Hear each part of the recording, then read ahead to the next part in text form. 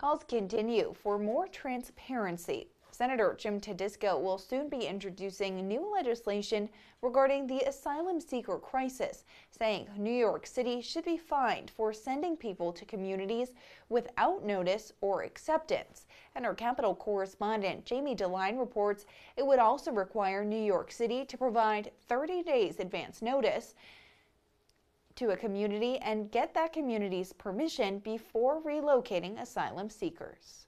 I think that decision-making should be for any municipality who has done their fair share or who doesn't have the services available, because it does a disservice to those non-citizens who come here to another municipality who can't provide what New York City couldn't provide. Both this piece of legislation and one proposed by Assemblymember Angelo Santa Barbara come after a Super 8 motel in Schenectady County took in asylum seekers from New York City. That Super 8 motel told the occupants already there that they had to leave on short notice. Jamie DeLine reached out to the New York City Mayor's office for a statement about the city's current notification process to other communities.